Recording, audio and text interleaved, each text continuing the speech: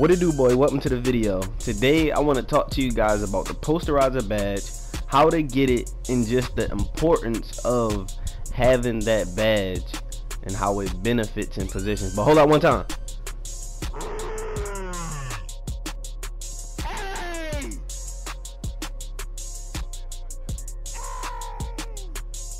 Oh my gosh.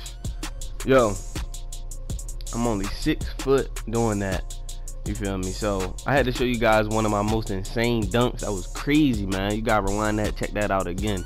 But anyway, so first we're gonna talk about how to get Posterizer. What are the requirements? So all you have to simply do, this is gonna be while you guys watch. This is a different part game. This isn't the part game where I dunked on them, but we played these people multiple times. This is a different, whole nother part game before I dunked on them. But anyway, that dunk was insane. So how to get Posterizer? I don't know if I ever told you guys. So it's only 15 contact dunks. Now, if you want to know how to get it, like I said, it's only 15 contact dunks. You literally can just go into my career, put it on rookie. That's what I would do. Put it on rookie, and I put the speed on 100 just to get the game over with. You feel me? I still play on 6 minutes, but you can change the time to 12 minutes if you want to get. If you want to get it, try to get it in one game. You're not getting it in one game though. It's going to take a while because it has to say contact dunk, and I'm sure you guys pretty much know that. It's the same like last year. Gotta say contact dunk. You want to equip in signature styles, get two-handed dunks. Take off your one-handed dunks and do two-handed, because two-handed increases your chances or allows your dunks to say contact when you go up. Alright, so that's it though. Only 15 of those. That's how you get it. Alright, so that's how you get Posterizer. Now let's talk about the importance of the Posterizer badge. Now, oftentimes I play with centers that don't have Posterizer.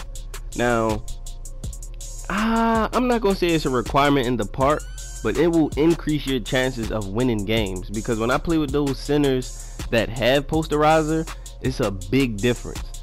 When your two shooters are getting locked down and you just dish it to your big man and he could just dunk it, like, it's insane. Shout out to Gamer Boy, actually, one of the people that I played, one of the first subscribers that I found out how cheating Posterizer is, and I'm talking about for a big man.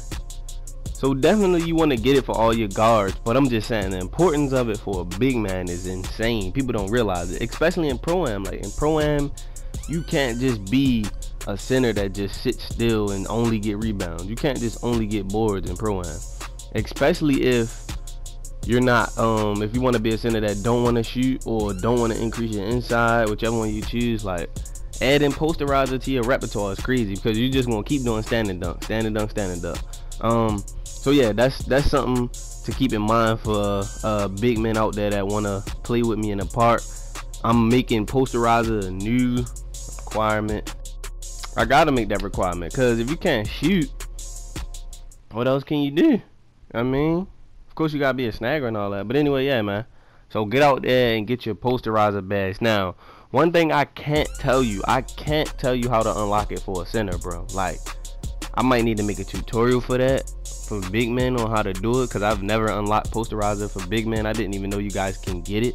So that sound like it's tough, unless it's easy to dunk on the computer. I'm not sure how that works out in my career for a big man. But anyway, back to the guards and the small forwards.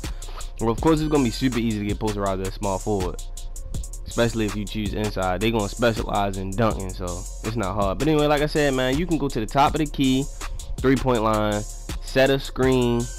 Basically, you just want to get your dunks off of screens when you're going against the computer. Just set a bunch of screens and get your dunks like that. Get your contact dunks. You can set it at the elbow. You could do a spin, or you could just run around the screen and try your best to get a dunk. It might be super hard to get Posterizer on Hall of Fame, because the computer gonna be playing some crazy, insane type defense. So I don't know how hard it would be, but anyway, I got mine on rookie. You feel me? With this new point guard, y'all already knew about me making this point guard. And yeah, put your joint on gold.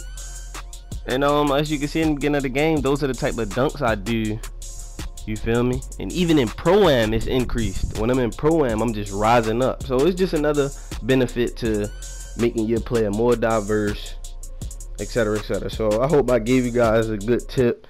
Probably